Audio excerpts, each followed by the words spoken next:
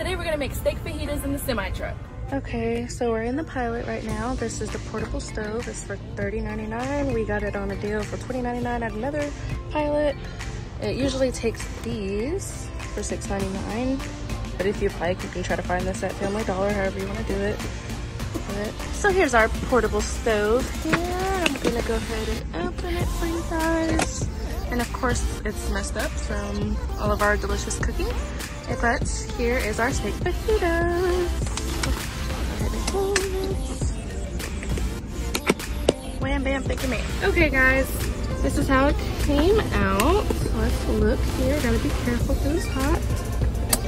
Ooh, gonna get the steam and all the good juices.